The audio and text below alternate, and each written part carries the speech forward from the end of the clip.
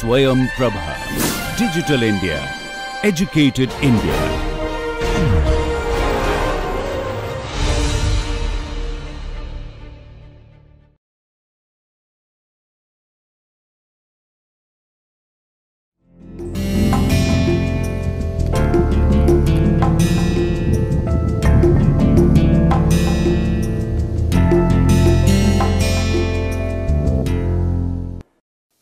Welcome back, my friends, my dear students. So, this is the 21st class and we have just very briefly considered what is the concept of end to start, end to finish, finish to start and finish to finish concepts, based on which activities can be scheduled.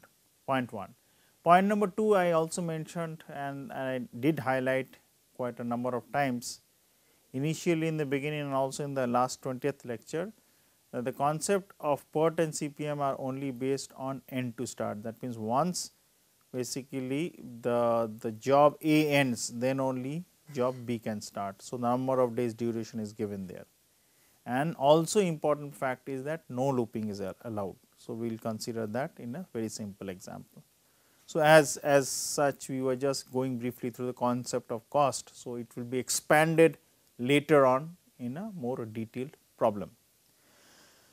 So, we must remember here that we are considering the end to start criteria. This is just a repetition to make it much more clear to you. For denoting the number of days between end to start and what is the duration between two jobs. If that has not been the case, then the incremental cost structure would have been much more difficult to find out, considering the just simple example which we considered in the end of 20th lecture. You can consider different hypothetical cases where we can use a combination of different depiction of duration of the jobs for an activity and a job or a set of work task, and the concept, as I mentioned, it can be end to end, end to start, start to end, start to start. For end to end depiction, the number of days, it is only true that the total number of days for the project would change or would not change. We have to answer that. For end to start, start to end and start to start, the concept would similarly be implemented such that we can understand that the way of calculating the slack, way of calculating the critical path, what we are going to do is only specific to end to start concept. Remember here again, as I mentioned, when we are doing this very simple problem of that cost structure, which was 440 in total. So, we would consider linear cost structure, that is an increase in the number of days has a linear increase in the total cost structure. There is no marginal rates are happening at the fixed rate. So, the total cost of the project can be considered to be varying linearly. Calculating the marginal cost function for the project is relatively easy if linear cost functions are there. If the cost structure of the activity job task varies non-linearly with the number of days, then you face a lot of problem, and depicting the marginal cost function for the project is quite difficult in order to conglomerate the overall cost structure. So, given the early and late start dates for any activities, considering end to start concept is true, which would be used for the calculations, we find the amount of slack for the activity job as given by this concept. So, as it is given, the total slack would be given by this concept by late start, LS is the late start minus early start, or it will be given by late finish minus early finish. So, these are the general formulas for the end to start concept out of those 4 concepts. So, thus the total slack for the part would simply be the addition of the slacks for the corresponding activities jobs. So, add them all up for all the paths accordingly, and the free slack, which is Fs, is S is the slack, not the start. So, remember that Ts which is there where I am pointing my finger, this one on the 248 slide. So, this is basically the total slack, and this and the 248 slide also the Fs which is there is the free slack. It has nothing to do with the start, while the concept of E end to start, E end to end was a different concept based on which we do the calculation. So, the free slack is the actual number of days which may have for us to use as a cushion in case of emergencies. Remember, we will always have the free slack being less than equal to the total slack, and there may be cases where an activity, a job can have total slack, but no free slack. So, and what it means that if that is true, and what it means if actually total slack, free slack, everything is 0, that will also make sense as we proceed with the problem. Based on our discussion, what we have been having from the last part of the 20th lecture and the initial few slides for the 21st lecture. So, we can indicate some of the rules for drawing the activity on arc concept. So, it can be implemented for the activity on node concept also, there is no change. So, the network should be connected without any cycle. This is just a repetition of the same thing which we considered. It should be unique start and finish events should be there. Event should be numbered so that any activity, if finish event has a higher number than the start. So, if you start from the left, which is the start, the right would be the finish, and they basically go in a branch or a tree concept from the start to the finish. An activity may be represented by only one arc only. So, because this is the arc 1. So, obviously, if it is node 1, it will be correspondingly done. Two activities may not be identical, have identical start and finish events. So, if it is an activity on arc concept, the last bullet point would also be applicable in from the activity on node concept. So, this again what we considered, I am just highlighting with a different diagram, the end to end, end to start, start to end, start to start. So, this is again given diagram A, B, C, D are the same implication. This is end and finish words are interchangeably used. So, please bear with me. Finish to start, this x is the number of days. So, if I basically go into the right side diagram, it means there is a number of days between A ending and B starting. Start to start means x is the number of days, which means between the number of days where A starts and B starts, the x is the actual number of days. Similarly, if I go to finish or end to end, so it means that once A ends and when B ends, the number of days is given as it is implied. So, let me at least for this diagram try to make it much clear. So, this is the end and this is the end. So, this x is basically the finish to finish or end to end. Similarly, for if I go back to point B, start to start. So, this is starting of A and starting of B, x is there. If I go to finish, start to finish, so where A is starting and where B is ending. So, this is x is defined. So, for our case PERT and CPM, we will only consider point A. That means, let me highlight it. So, we will only consider this for our discussion. Even though the concept of slacks and critical path can also be done for B, C, D.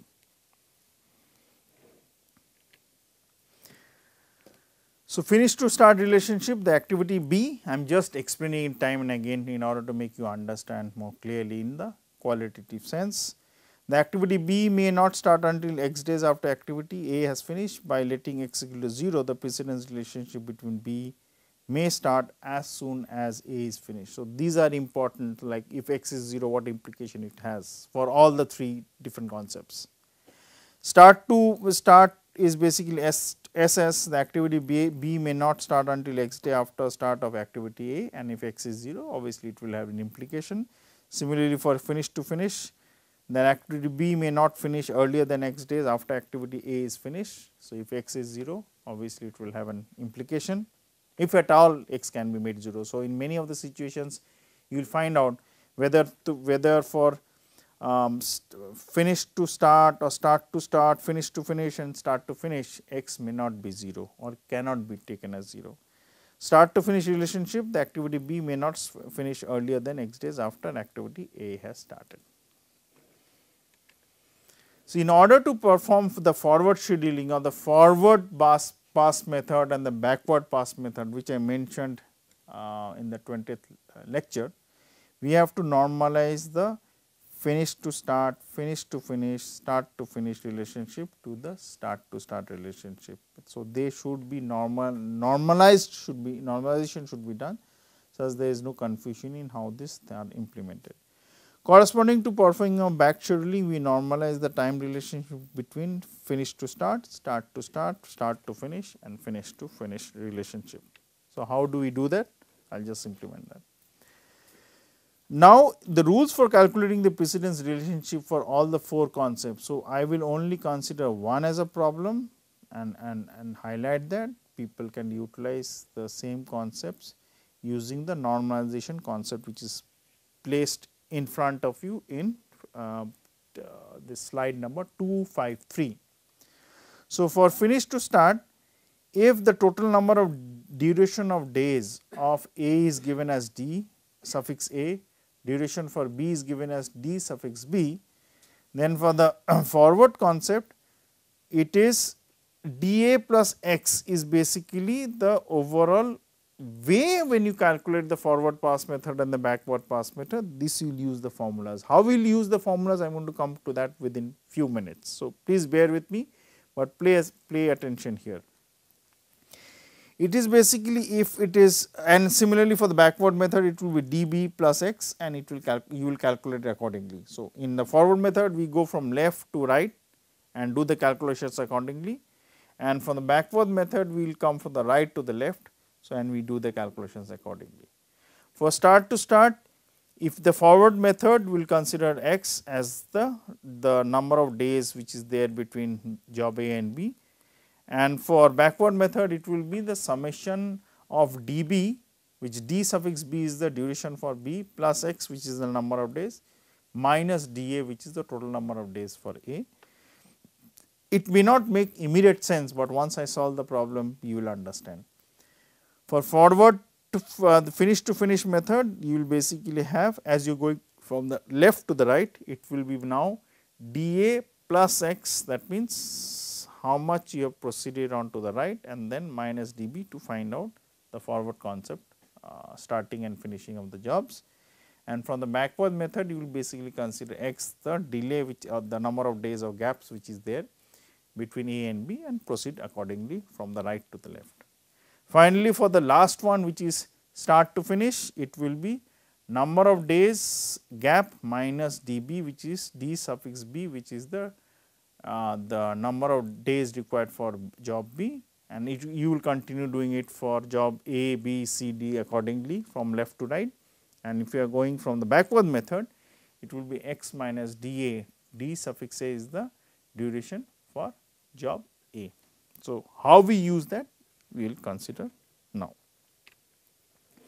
The time relationship, time interval, for example, number of days which is there between 2 jobs can both be the lower bound or the upper bound based on which you will do the calculation. So, what we are trying to utilize in the forward method and the backward method is trying to find out what is the earliest you can start the job and what is the latest you can finish the job, because based on that, if the earliest start and the latest start of a particular job, say for example, is the 2nd day and the 8th day, and if the total duration of the job is 4 days, that means there would be some leeway between which you can change the overall job. So, let me use, without the values, let me use a diagram to explain that.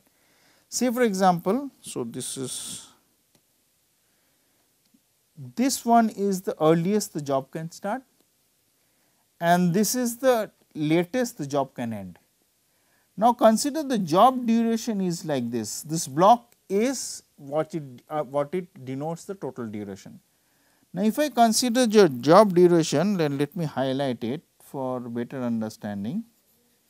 It means the starting of the job which is here can be shifted here. So, if this whole job comes there, I am trying to use the to scale, which means the starting comes here, this end point comes here. So, this means the total amount of such leeway which you have.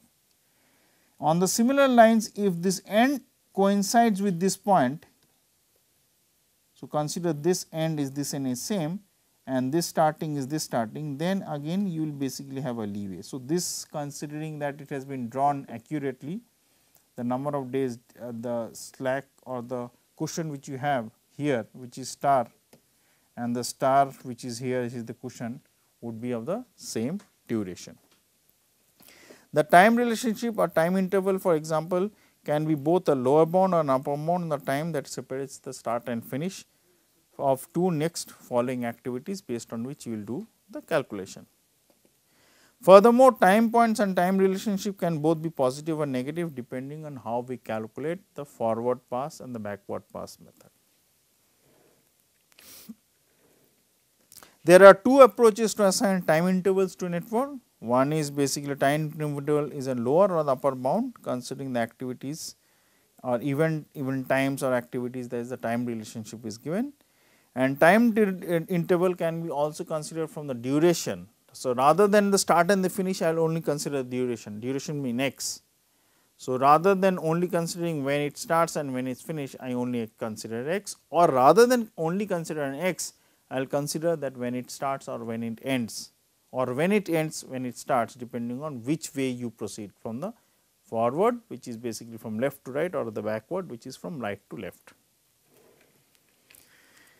So, PERT were originally conceived in the 1950s as a joint venture of US Navy and Booz Allen Hamilton for the Polaris missile rocket work. This technique has probabilistic estimation that it assigns likely probabilities to the range of estimates for each activity that reflects the uncertainty inherent in estimation process.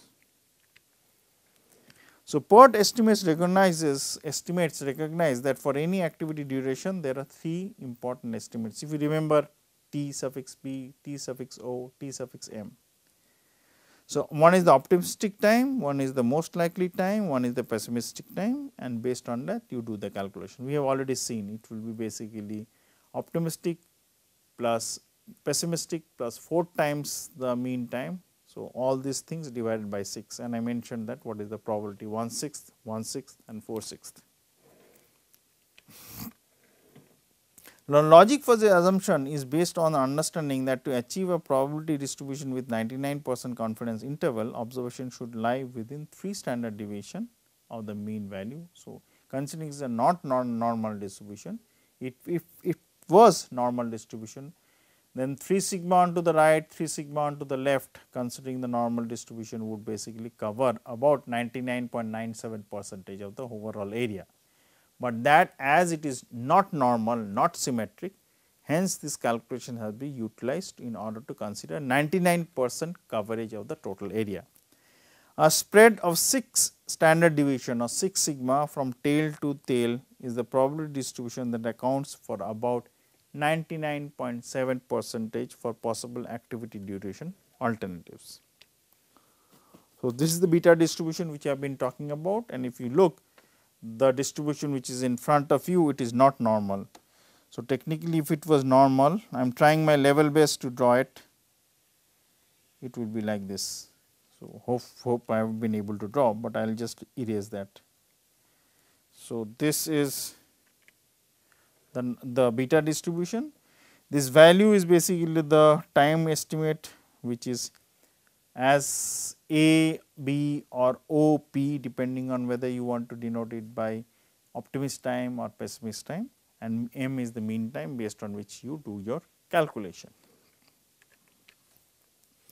So, again the estimated time is given by this formula. The expected time is the optimistic time, M is the most likely time, B is the pessimist time, and we will use this for the calculation as well as for the average value and the variance. Remember, we can have multiple critical paths, that is important note, and multiple critical paths means that there are many activities which are very important. So, any crashing or any over estimation of the time durations for any of the activities would have a huge amount of consequence both from the time perspective as well as for the scheduling perspective. So, then also the question arises, if there are many critical paths, so which activities, job tasks should we concentrate on so as to reduce the overall cost to the maximum possible extent. So, it may happen that there are 2 critical paths, but we may only concentrate on one of the critical paths because the overall saving of trying to crash the job would be higher in one critical path, not for the other. So, depending on what is the cost structure, what is the number of durations and such information which is there. So, definitely the easiest method to reduce the timing for a common activity job paths would be which is common to both the critical paths. So, if it is not common, obviously you have to choose the paths in such a way that if you say, for example, if you reduce one job A arbitrarily considered in critical the first path, then it may be possible that you have to consider job D and E in critical path 2 in order to have the same consequence for reducing the overall cost for the overall project. But in case if it is avoided, that is best. So, what we need to concentrate is that whether there are activities and jobs which will basically have a consequence for both the critical paths, considering there are two critical paths. So, that would basically help us to solve the problem in a much easier way. So, but there are methods by which we can find the best combination of the activities of the jobs and the tasks which are there in front of us. So, consider this diagram here. So, there are activities which is starting on the whole project is starting at 1, and then it goes from 1 to 2 and 1 to 3, then 3 goes to 3 to 5, 2 goes to 2 to 5. So, I am not drawn the table in order to understand say what is the precedence diagram concept which is there, which job or activity follows what. So, then 5 goes to 8, 3 goes to 6, 3 goes to 4 and so on and so forth till the last end which is job number 9. So, the numbers which are given like 1 to 2 is 2, 2 to 5 is 5, 1 to 3 is 3, 3 to 5 is 4, these are the duration which you are considering. So, now we have not considered CPM critical path method, not the critical path concept as such. We are considering the PERT. For PERT we have the average time. So, what is important to note that in the critical path the durations are given as it is, while in the PERT method the optimist and the pessimist time would be given, and we have to utilize the most likely time also, use that formula which is optimist plus pessimist plus 4 times the most likely, sum them up, divide by 6. So, that will be considered as the expected time for any activity and do the job. So, that expected time which I just mentioned in the calculation for the PERT is these values which are written here on the PPT slide, which is 262 in number. So, for the project illustrated above we can reduce any one of the following. So, if I consider the activities, you can either reduce 8 or 9 which is the last one, or you can do any combination between 1 2 and 1 3, or say for example, the fourth bullet point 1 2 3 5 3 6 and 3 4. So, any combinations can be done. So, I am just giving you a sample set, but when you are trying to reduce the number of days for any activities, that activity would basically mean that you are trying to utilize some resources, but if resources are being utilized, then the total cost component or the increase in the total set of activities for the whole project should be considered in such a way for each and every of these set of activities which are there in front of you in slide number 263 would be such that the total cost implication of reduction in the cost is the highest. But reduction in the cost, you may be asking that if I crash the jobs, obviously there would be an increase in the cost. So, what I mean is that as you are decreasing the number of days, there would be increase in the cost, but I will consider that set of activities for which the reduction is highest in the sense that it has the negative impact on your total cost structure for the project. So, reduction means I am basically looking at the loss in the negative sense, which is positive. So, how you analyze the problem would depend that what is your main focus, is it time, is it scheduling, is it cost structure, whatever it is, but for the time being we are only considering the time component as important, because we need to find out the critical path and the critical time. We have briefly mentioned about early start, late start, early finish and late finish, but what do they actually mean? So, early start means it is the early possible time when an activity job can start, and early finish would be the early start plus the duration of the day. So, the duration of the job. So, it was D suffix A, D suffix B for the activities. So, it is basically T given here. Late start is the latest possible time when an activity job can start without pushing the project duration. over and above the critical time duration. So, late finish would be the late start plus the duration of the job which we have in hand, which is T. So, in this diagram, which is simply 1, you have basically 1 to 2, which is the duration is 14, 1 to 3 is 3, 2 to 3 to 4 is 3, and so on and so forth. So, these durations are given. So, relationship would be basically mean that if early start of 1 is say for example 0, so the time when 2 can basically start this job 2 to 4 is earliest would be 14 days has to be completed, then only basically 2 can start. So, it will be early start can be 14. So, if I am going from left to right, the forward pass method, I will do my calculations accordingly. If I am coming using the backward pass method, I will basically start from 6 and then 6 is the end node and basically do our calculations accordingly from the right to the left. So, the forward pass method calculation is being shown as simply as possible.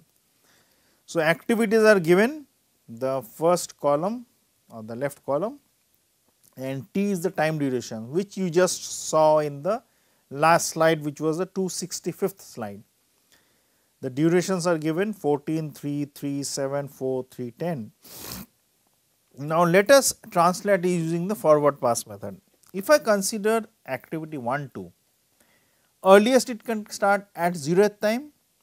So, early finish can be what? If it takes 14 days, so it will early finish 0 when it is when the clock starts ticking plus 14 number of days. So, early finish will be 14 here. If I consider 1 to 4, again the early start is 0, early finish is basically 0 where it can start plus the number of days which is 3. Now, let us come to 2, 4 and 2, 3 collectively.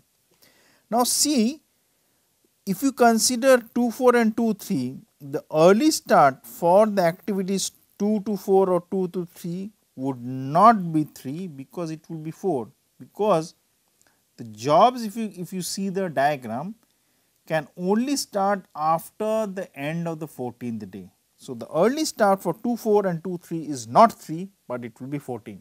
So, if it is 14, then the early finish for 2, 4 would be 14 plus 3 which is 17 and 2 to 3 would be 14 plus 7 is 21.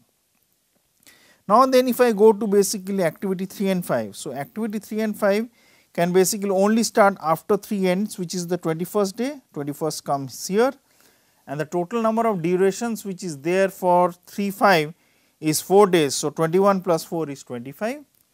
If I go to basically activity 4, 5, so now let me go back where 4 is there. 4 is there is for 3 and 4 is there for 17 also. So, that means 1 to 4 early finish is 3 days and for 2 to 4 early finish is basically 17 days. Now, if I use that, earliest it can start is only after 17 days is over. So, for activity 4, 5 it is 17 here when it can early start, number of days is 3. So, the total number of early finish can be 17 plus 3 which is 20. Now, if I come to 5, 6, I will find out where is 5 is ending. 5 is ending either on the 25th or the 20th. So, what we will consider? The earliest it can start is not 20, but 25 because it cannot start until unless the overall activity 3 and 5 is finished, because the number of difference is 5. 5 would be considered later on, how I will consider that. So, 5 can 5th and 6th can job activity can start after 25 days are over. The total number of duration is 10, hence 25 plus 10 is 35. So, what you are trying to do is that as you go from the forward pass method, you check the maximum duration, put that and add the number of days and proceed. So, in this way you complete the whole forward pass method, write the values for the diagram which is shown or whatever diagram which is there in front of you, and once that is done, your first step of the job of the forward pass method is over. So, with this I will end the 21st lecture. Starting the 22nd lecture, I will basically consider the concept of the backward pass method and show that how it can be utilized to calculate the slack, the critical path and any delays which are there in the overall project which is there in front of us. Thank you. Have a nice day. you.